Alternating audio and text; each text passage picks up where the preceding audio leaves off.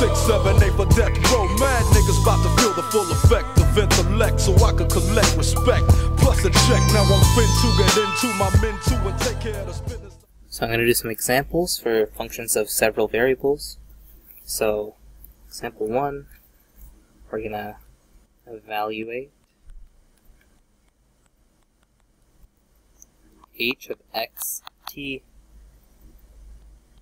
equals exponential of minus x minus 2 squared over t squared, or 2t, at 1, 5.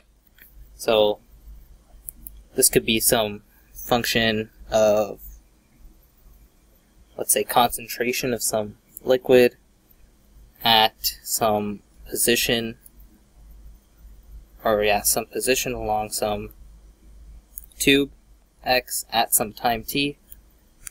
So that's just an interpretation you could look at this as. So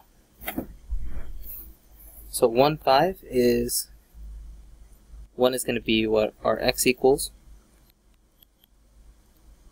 and t is going to be equal 5 because this equals x t.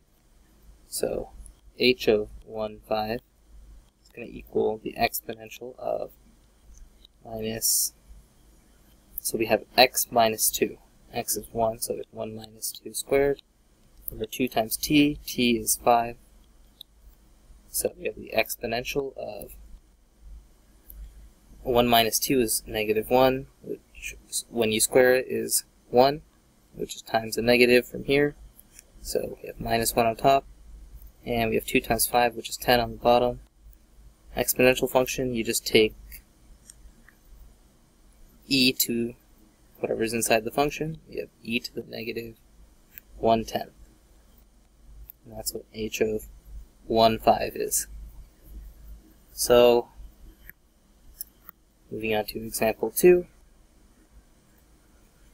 I want to evaluate g of x1, x2, x3, x4 equals x1 times x4 times the square root of x2 times x3 at 1, 8, 2, negative 1. So x1, x2, all these subscripts, they're just so we don't need to come up with different letters for each variable. We can just give them subscripts indicating they're different variables. So we're going to find g of 1, 8, 2, negative 1, and we know that our x1, well, this equals x1, x2, x3, x4. So x1 is going to be 1, x2 is going to be 8, x3 is going to be 2, and x4 is going to be negative 1. So this is going to equal x1 times x4, which is 1 times negative 1, times the square root of x2 times x3, which is 8 times 2. So 1 times negative 1 is just negative 1, and 8 times 2 is 16, square root of 16 is 4, so answer is negative 4. So for the next example, we're going to find the domain, range, and level curves for f of x, y equals exponential of negative x squared plus y squared. So the domain,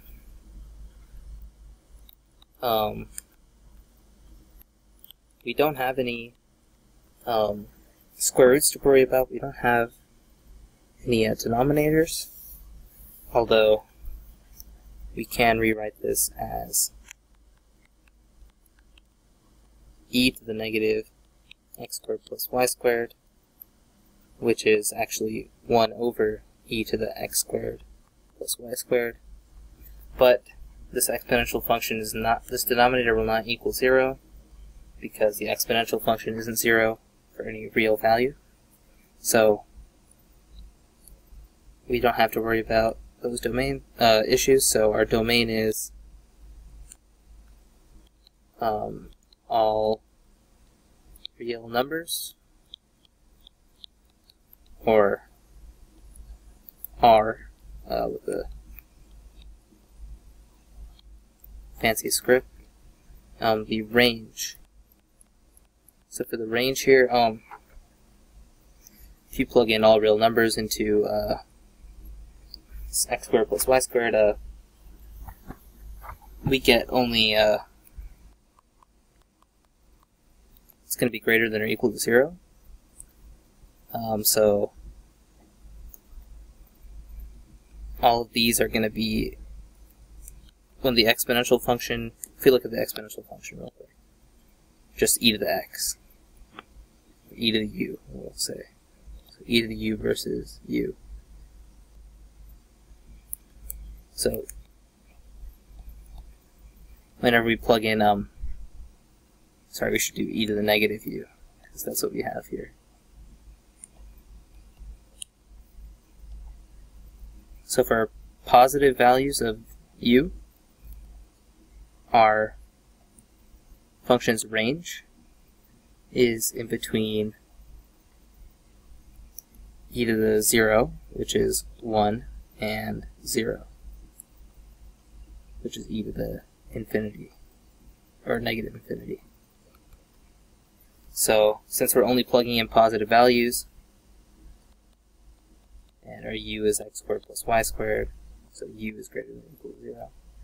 Sorry if I explained that weird. So if we set x squared plus y squared equal to u, and we know x squared plus y squared is greater than or equal to 0, so we know u is going to be greater than or equal to 0, we plot u times e to the negative u, because e to the negative x squared is just e to the negative u, and we see that between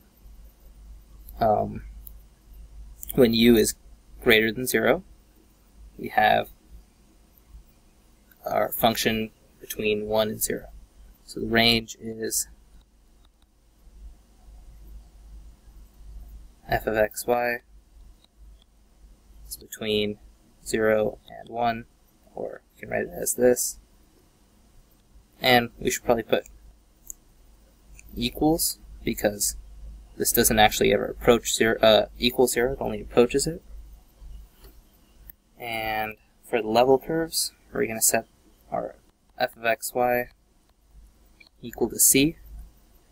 So we have e to the minus x squared plus y squared